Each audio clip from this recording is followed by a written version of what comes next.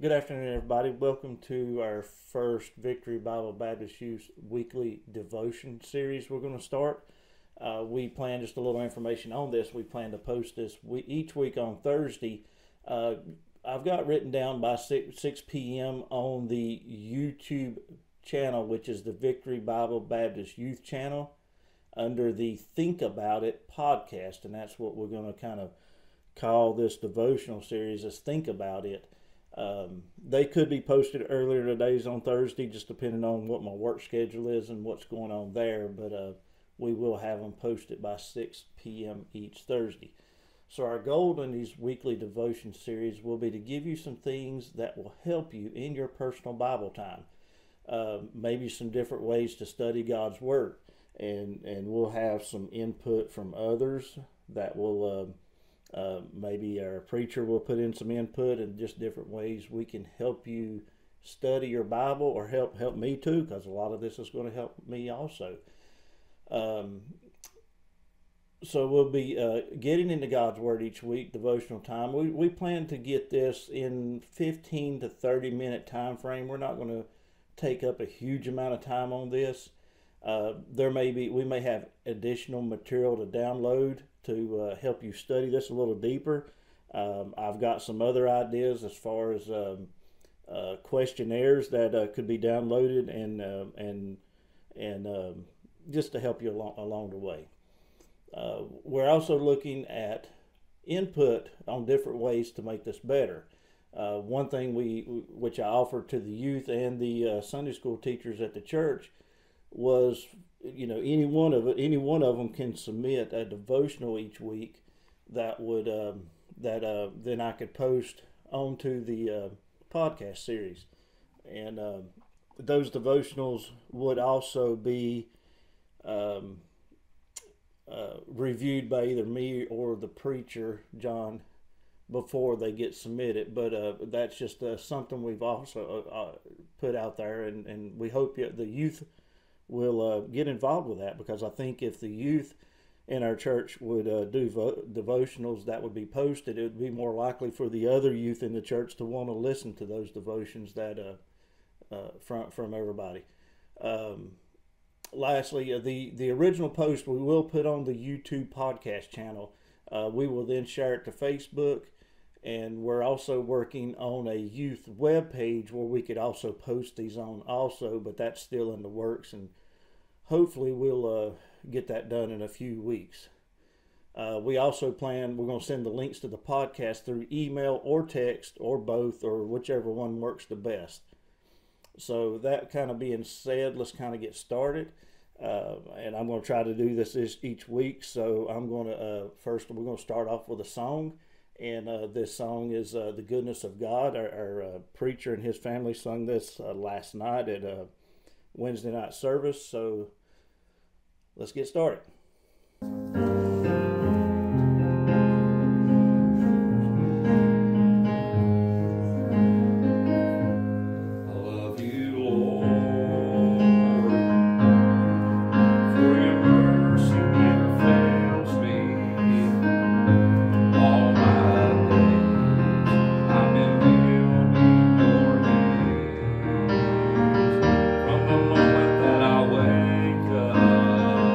Till I lay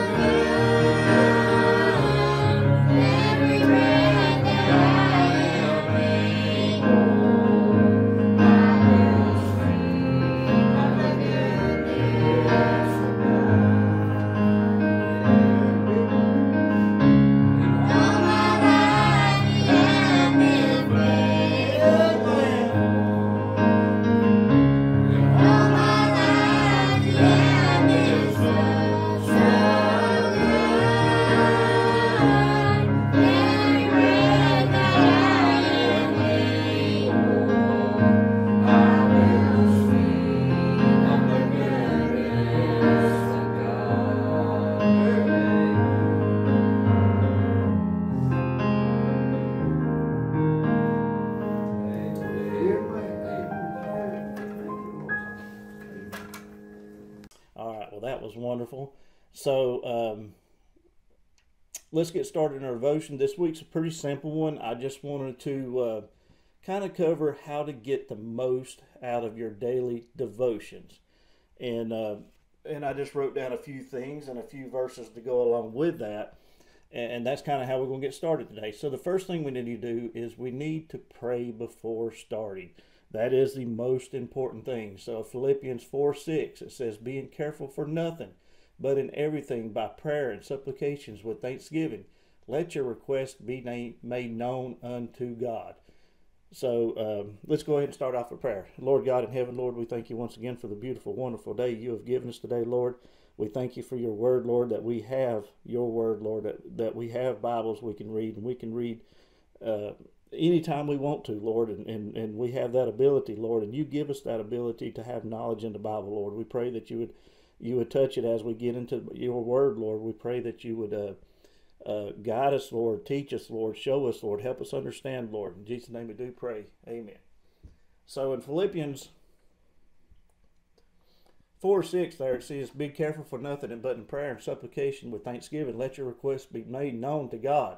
You know, we need to pray and ask for God's guidance when we're reading our Bible. Just if we're just plain out reading our Bible, we need to ask for God to bring out his words and help us there, Lord. And so the second thing I wrote here was read the entire scripture passage. Sometimes devotions, we may only, key on one verse, or if we're doing Bible studies, we may only key on one verse. But it is important to read what's going on beforehand. And it's also important to read what's going on after to get a better understanding of what's going on in that verse. 2 Timothy 2:15 says, study to show thyself approved unto God for a workman that needeth not to be ashamed, rightly dividing the word of truth. So we do study the Bible. We need to understand what God's word is, and we don't need to be ashamed of it. We need, I've challenged our youth to carry your Bibles to school, to not be ashamed of that. I've told them, I carry my Bible with me when I go to work and when I travel, when I'm doing training classes through my job. My Bible's usually near. And so the third thing I wrote here is, if possible, and read the devotional with others, because Matthew 28:19 says, Go ye therefore and teach all nations, baptize them in the name of the Father, the Son, and the Holy Ghost. But it says, go ye therefore. That ye means me. So, and he says, teach all nations. We should share God's word. And when we're doing devotions, sometimes those devotions will be personal and for us, but we also need to share that. Sometimes, if God shows us something in his word, we need to share out of his word what God showed us to others. And even if it's family members, mom and dad, or brothers, or sometimes even to your preacher, sharing something God showed you out of his word can help your preacher too. It can help all of us. I love to hear when the youth shares things they've got out of God's word on their personal time. That's just wonderful to hear them in it.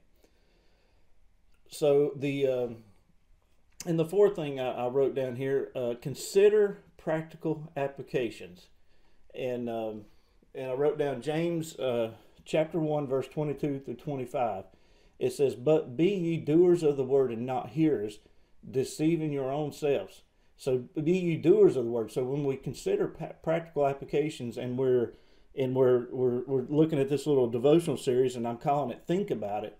When it says be ye doers of the word, it means when we read the word, we think about what it says and how it applies to our life, and how we can apply it to our life. And it says, then over here it says, but for if you be hearers of the word and not doers, he is like a man beholding his natural face in the glass. For if he beholdeth himself, he goeth away, and straightway forgetteth what manner of man he was. If we read God's word and we don't really think about what's being said there, or what God's trying to tell us there, we get done reading, we close our Bibles, and we walk away and we forget everything we just read. If we don't put some thought into it and think about those things, we will quickly forget what God is trying to show us out of his word. Then it says, but whosoever looketh unto the perfect law of liberty and continueth therein,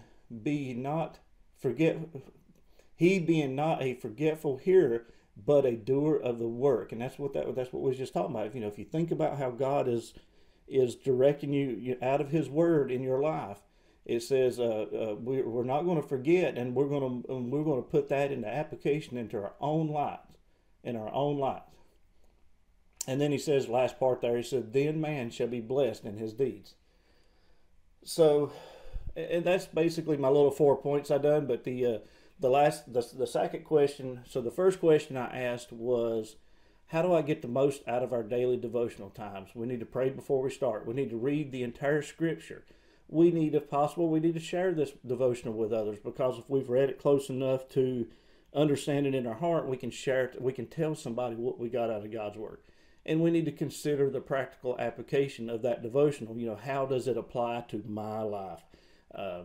So that was the first question, is how to get the most out of devotion. Second question I asked is, how do you do daily devotions successfully? And I just wrote down, I got 8 things here I just wrote down real quick.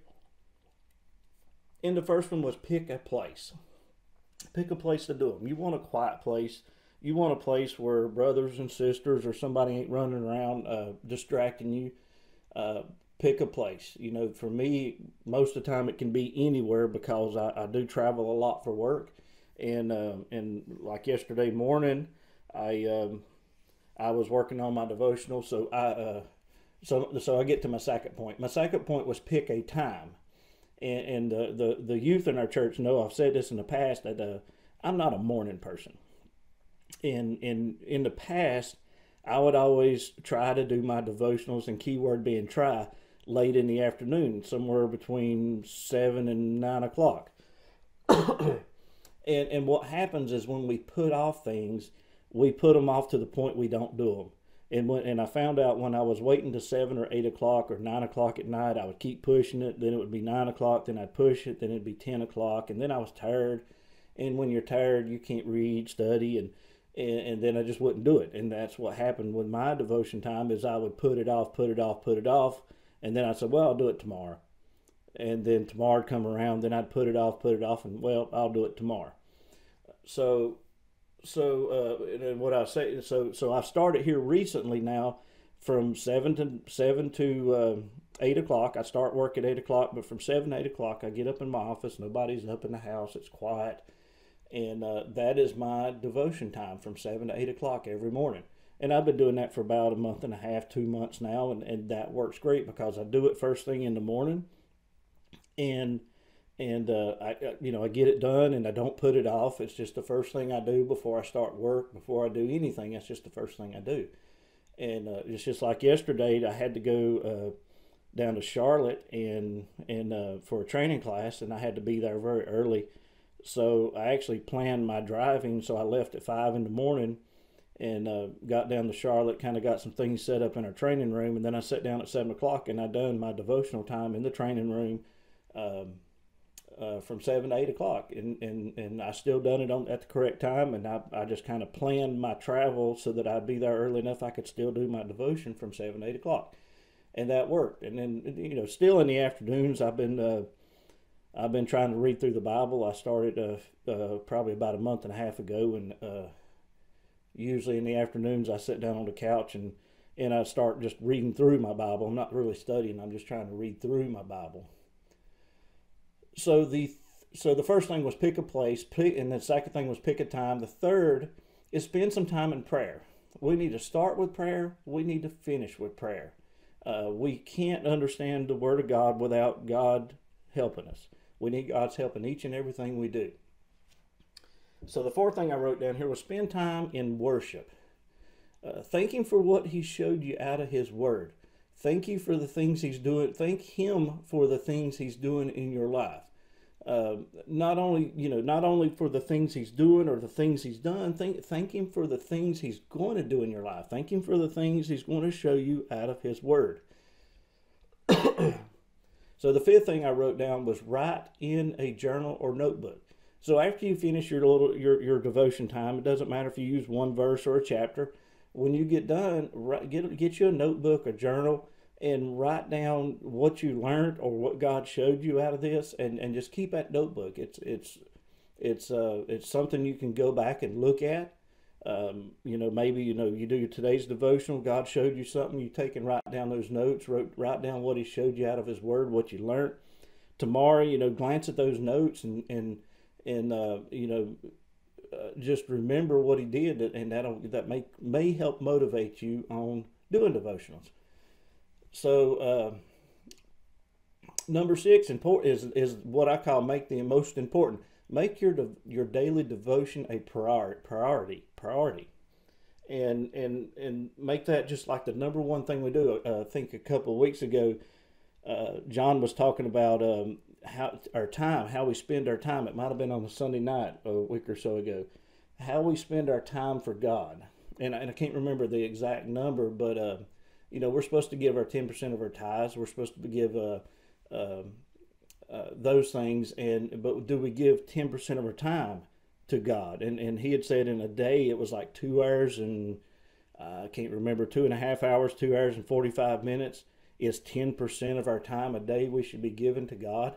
And most of us will only give, I've been guilty of, completely skipping days, as I said a while ago, and I've been guilty of only spending, 5-10 minutes in my Bible, but make sure you set that a priority. The 7th thing I wrote down, and this goes back to what I was talking about a while ago, me putting off my devotional time. 7th thing I wrote down was don't allow yourself to be flexible. And that's the key thing with devotion times. Don't allow yourself to be flexible, because if you get up in the morning, you plan to do your devotions, before school or before work, and then you say, well, I'm tired, I'll just do it at lunchtime. Well, lunchtime's going to come around, and you're going to find another excuse, or we're going to do it after work or after school. Well, after school, somebody's going to want to go play ball, or something's going to come up, and you're going to put it off until the point you're going to go to bed, and you're not going to get it done. You're going to skip it that day. And once we start skipping it, it's just going to happen. We're going to start skipping it today. We're going to start skipping it tomorrow, and so forth. And then lastly, the last thing I wrote down was just a simple phrase of think about it. Think about it. So after we've read God's word, after we've prayed, and after we've done all these things, take some time to think about it. And I challenge you to do this with anything. Sunday morning services, Sunday night service, Wednesday night services, after service, the next day, you try to take some notes during service. Think about what you heard, what you learned, what God showed you. Think on these things and allow God to work in your heart. So that does it for today. I thank y'all for listening, and y'all have a wonderful afternoon, and we'll see y'all again here soon, probably on Sunday.